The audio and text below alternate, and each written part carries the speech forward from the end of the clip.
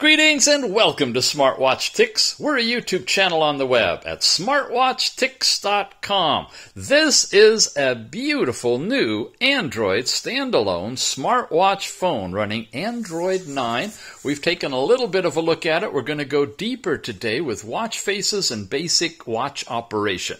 Just to remind you, you can pick it up a production unit like this directly from Banggood. Check the show notes for a discount coupon. It's also coming to us from the LOKMAT APPLLP official store on AliExpress. Either one of these locations, you can pick it up. I got coupon discounts for both of them, so check the show notes. All right, here we go. Look at this. This is on the third hole in, and it's way too big for me. It flops all over the place. If I move it up to the second hole, that's just about right. Shouldn't be too tight, but I can stretch it into that first hole and tighten that puppy up if I were going to go out and exercise and wanted a good clean hold on here. But I'm going to run it in the second one. I've got a 7-inch circumference wrist. If you're wondering about yours, take one of those little tape measure thingies and wrap it around right here above your bump over there on the side of your hand. That's where it'll lie. If you're much smaller than 7 inches, yeah, it's going to be a little loose on you. Okay, we've got a bunch, not a bunch, but a few watch faces in here. Just to give you an overview, there's a circular one. Here's a nice digital. Here's another one. So they expand bigger. But it's a round one on a square watch. That's a little bit different. This is interesting. It's showing you the time you set for your watch, and then you can select another time zone to show down here. And they're accurate. Once you know you got yourself on your internet time, it'll be correct. We just had that one. There's a nice blue watch face on here. Some more. There's one with a picture in the background. This is the one where you could go into the Play Store, supposedly, go in to make phone calls, go into your camera, go into the music player, transfer music files to the watch via USB, so this will play the music on the watch, and so forth. We'll look more at these individually. There's one that's animated, so you can see that it supports animated watch faces and it supports the touch faces as well. There's another digital round one. We showed you that one on another screen. Here's an interesting one that just is like a loop around showing the time. Here's a different version that's, I would think, showing heart rate, but there's no heart rate listed anywhere. There's a place for weather, but it's not picking that up. Where I'm at, it's not integrating. But you do have touch buttons. I don't know why it's going off so quickly. I've set it for 5 minutes, but it times out when you're looking at the watch faces and changing them really quickly, which I guess is good. It's going to keep me moving, right? And then this is the last one called yellow light. Now you notice when you go over, you don't have the plus sign or any of the other stuff, and that's something I'm working on the prototype to try to figure out, because from what I can tell, we don't have the ability to install any additional watch faces. It's just what it comes with. But we'll tell you more about that when we go into the more advanced review on the prototype. Here's step count information. Here's where you'd get your basic heart rate.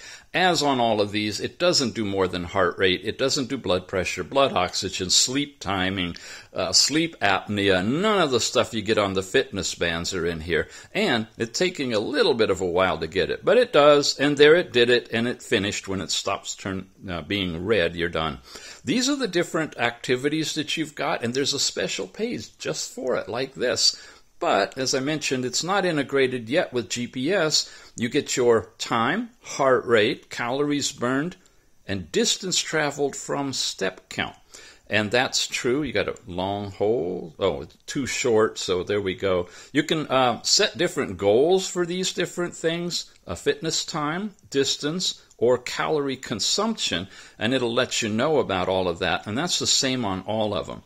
And again, the settings right down here, you can put in your personal data, gender, height, weight, and you can change the units from miles to kilometers. So that's kind of cool. But you don't have a lot of selection.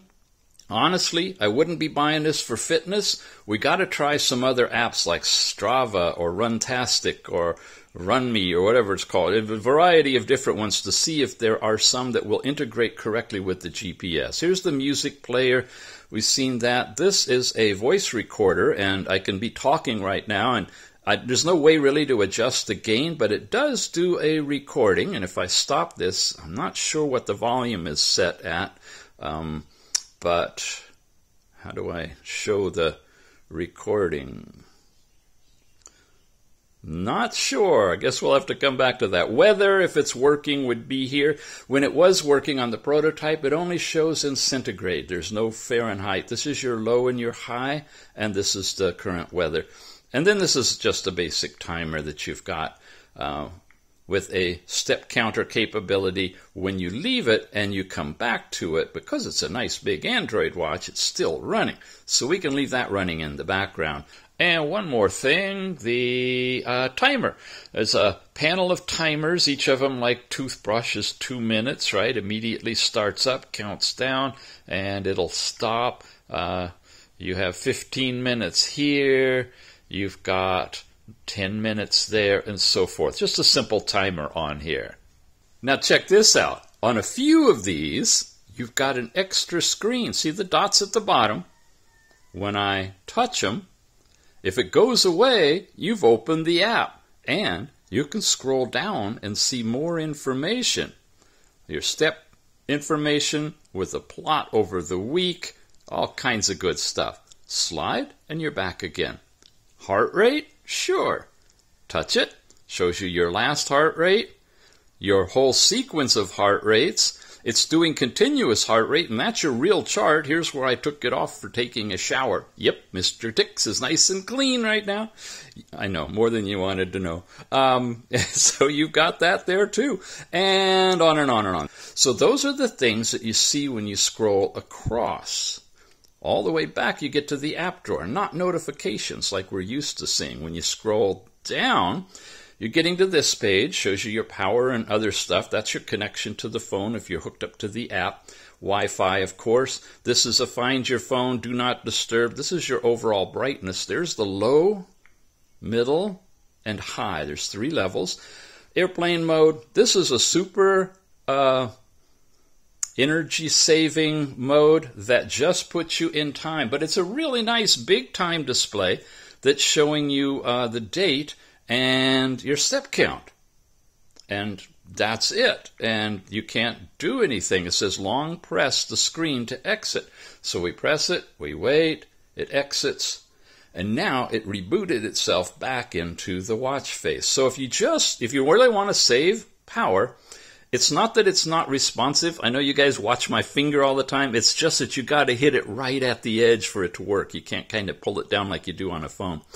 If you really want just the time and long battery life, you can go into that one. That's a do not disturb, and then this takes you into your overall settings, which of course we could get from that upper right-hand corner app. Let's walk through them.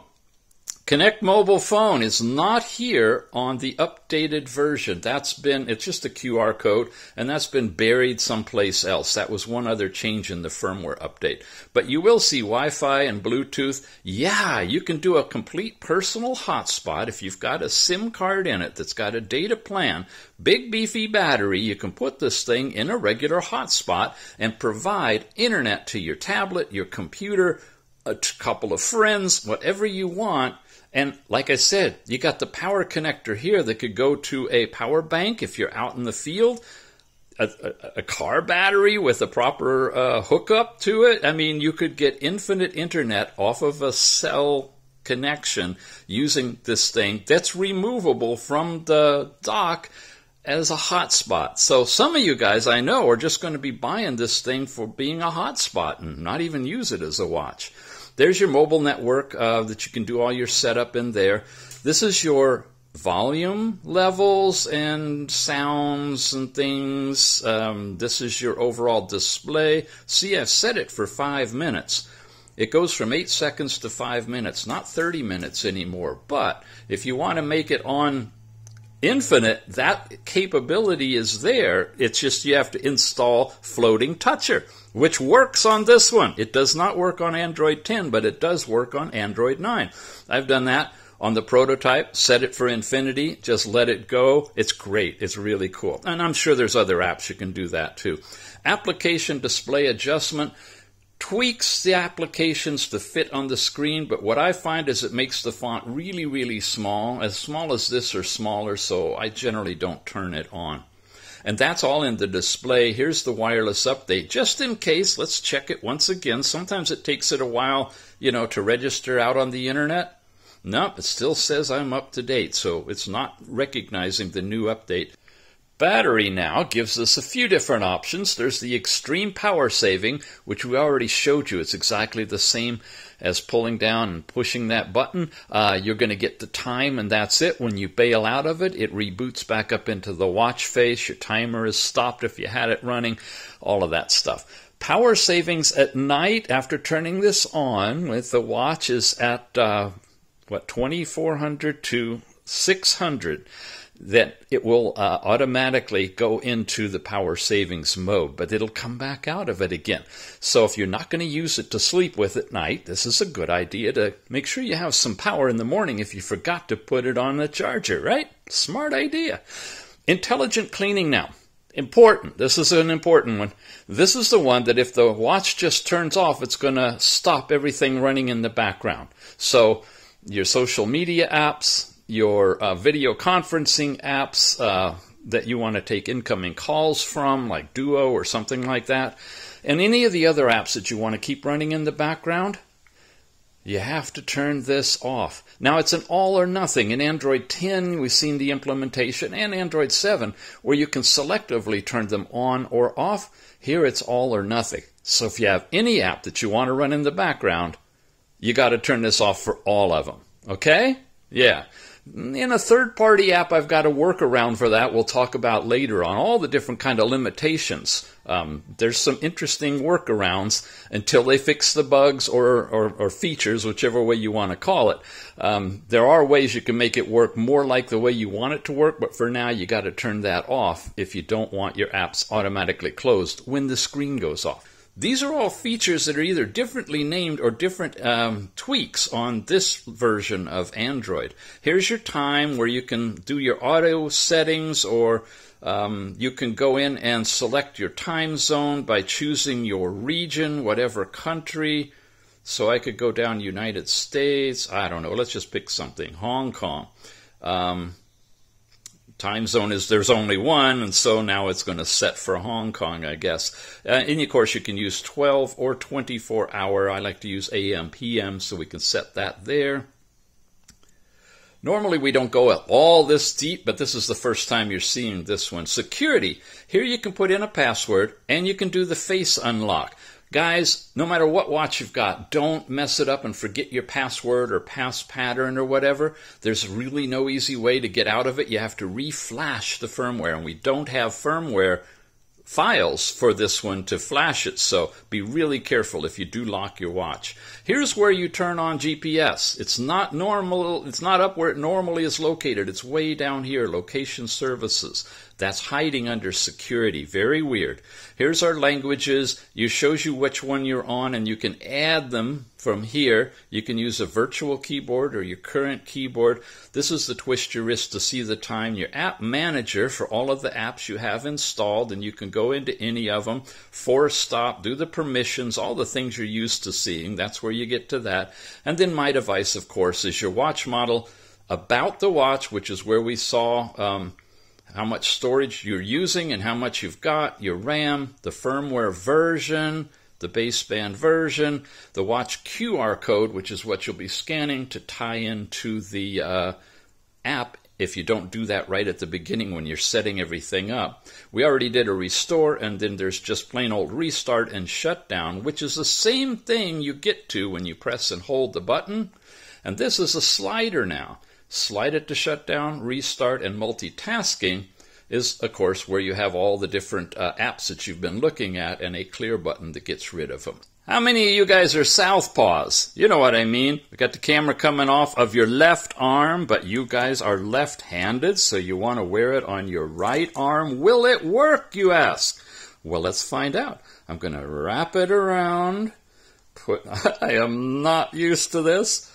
Put it through its paces. Oh, don't fall off. Come on, come on. Okay, okay, okay. Boom. And I'll just put it through the last one. So you can see, well, we've got a little bit of a problem. This is offset from the standard housing, and it's meant so that when you flip your wrist up, it's not going to run into it. Now it's even worse because it's off on the side. However, the camera is pointed forward, so you could theoretically go in here and activate the camera and take pictures with your wrist. Now, you'll be normal. This will be comfortable for you. And, of course, it's going to be upright because it's the same uprightness. So you got good camera. You got, of course, your camera over here. You have to reach over for the button. The only problem is it's a little bit close to the wrist. So, I don't know. If you can slide it back up a little bit, maybe that'll work for you.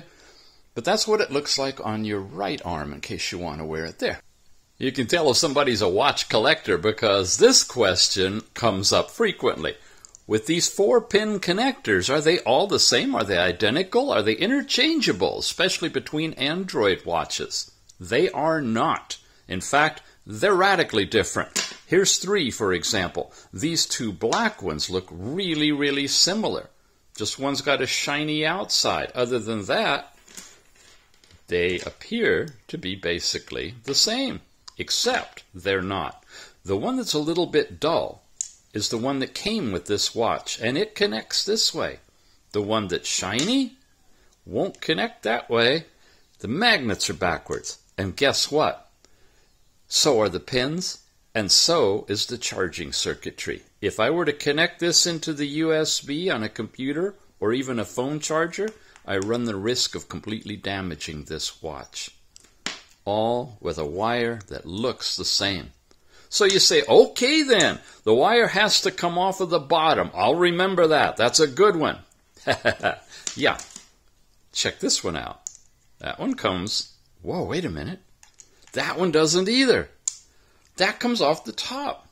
Okay, that's got to be a bad one. I can't plug that one in. Wrong. This wire is exactly identical to this one that goes in pointed downward. It can charge it. You can transfer files with it. It's identical. That's why I'm using a white one to keep track of all of these. So these 2 will work on the watch, and this one will not. And the only 4th combination, and I'm sure I must have one here, is another one that goes down this way that won't work. Be careful, gang. Label your wires. Make sure you know which one goes with which watch when you unpack your watch, and don't get them mixed up. So how does Android 9 handle file transfers? Pretty easy. Take your standard charging cord, take your watch, connect it. Wait a second. Computer's saying that it's looking like it's wanting to connect. Tap that screen, tap file transfer, and you've got it.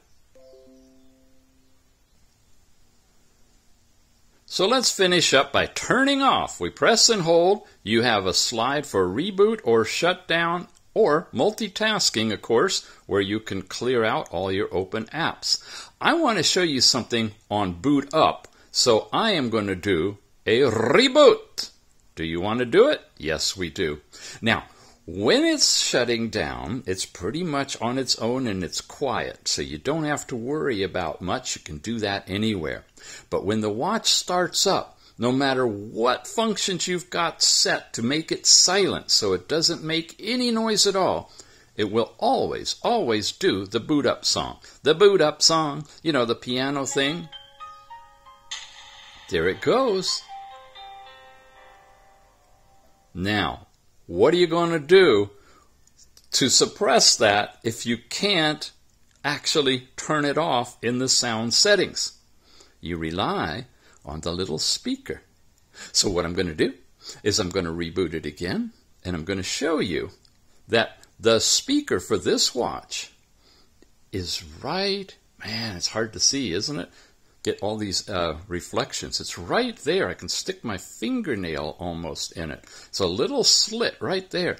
So you take any finger, you cover it I mean, this works if you're on a phone call and you want to, mute it, or if you've got music playing or anything. There it is. Hear it? That's the trick for muting the startup sound. So that's going to do it for today, gang. There's so much more to cover, and we will be covering it all in upcoming editions of this series apparently we're developing. We covered quite a bit today. The unboxing is behind us and the first look at some of this stuff on how you set it up and comparisons of firmware. We have yet to move into all the different apps that are in this thing, stock apps, as well as, just to give you a hint, here are a few of some of the third-party apps that I've installed here on the prototype and been working with and testing.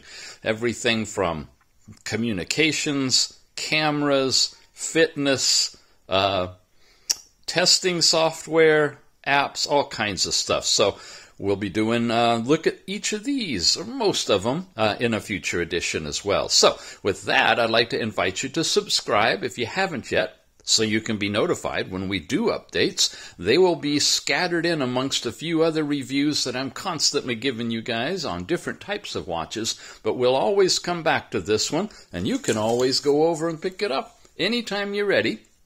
We got a link in Banggood. Banggood's got the production units. They're shipping right now. Check the show notes for the link that'll take you to their buying page, and I'm going to have a good coupon for you as well. They just notified me about that. Banggood is a big business. They've got distribution centers all around the world. Sometimes my product comes out of Bahrain, other times out of China, Hong Kong, all over the place. So large company, quick and easy distribution. Prices fluctuate as they do with all of the different companies, so compare the prices to check it out. I'd always recommend, if you can, upgrade to faster shipping if you want it soon. From the AliExpress environment, which is kind of like Amazon, eBay-ish, where you have a lot of independent companies that work out of the AliExpress headline, of which the LOKMAT APPLLP official store is one of them. In this official store, they do carry the Max, and as you've seen before, again, the prices are jumping all over the place. I've got some really good coupon discounts for you happening right now through the end of February 2021. After that, we'll see what happens. But again, check the show notes for the link to hop over to this store if you'd like to pick it up. Shipping, again, is on individual store basis. These are smaller stores that ship directly and don't have the big distribution warehouses. So shipping might be a little bit longer, or you might have to pay a little bit more for shipping, but you might get a really good discount price. It's all up in the air, and it has to do with when you're ready to buy. We will be back, I promise. Got a lot more to talk about on this one. It's becoming rapidly one of my favorites. I carry it in my pocket all the time now, and sometimes I wear it on my arm as well. It got a SIM card in it, doing the whole 9 yards. It's really fun. Okay, gang, we'll see you again soon. Thanks again for watching.